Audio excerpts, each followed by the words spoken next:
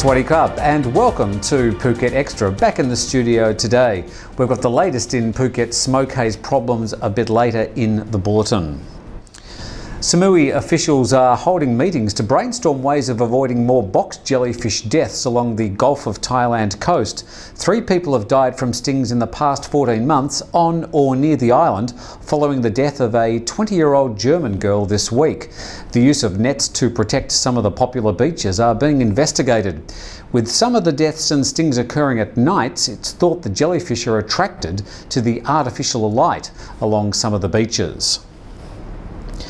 More trouble with security guards along the notorious Soi Bangla, with another video emerging showing the thuggery and violence from the people who are meant to be keeping the peace. It's not the first time these types of beatings have been captured on video or reported to police. Earlier this year, an Australian expat was caught on video, subject to a pack attack from security thugs outside the Taipan disco.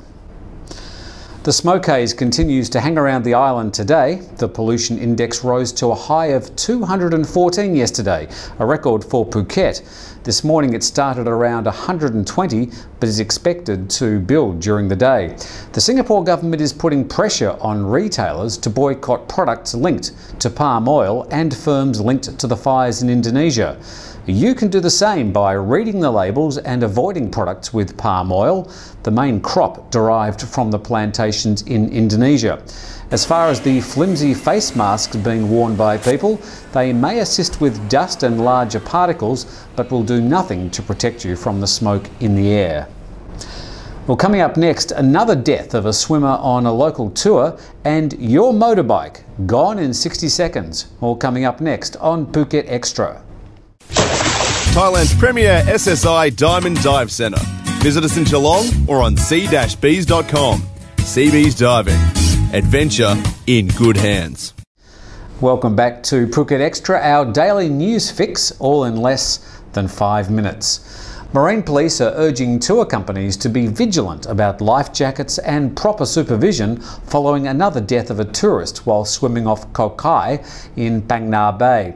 The tour company says the 32-year-old swimmer was seen choking and disappearing underwater. Tour boat staff got him on board and applied CPR, but it appears the man died on his way back to Rasada Pier.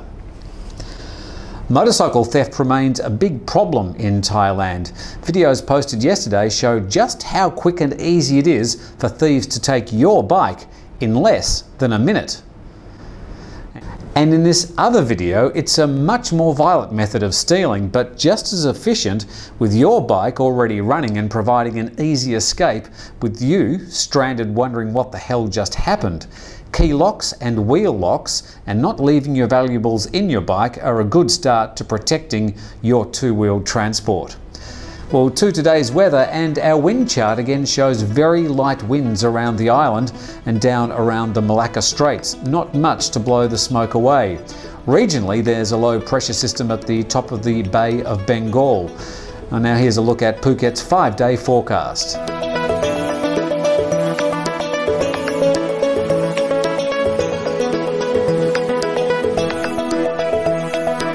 Well, that's the weather, and that's all for today's Phuket Extra. I hope the smoke will clear up in the next few days and you get a chance to enjoy the beautiful Phuket sunshine again. Thanks for joining us on Phuket Extra. We're back again tomorrow.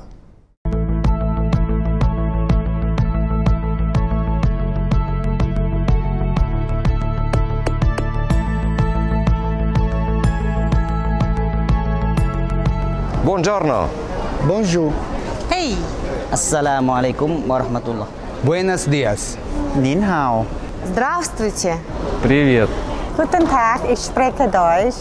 สวัสดีครับ We are ready to provide international medical service with warm Thai hospitality.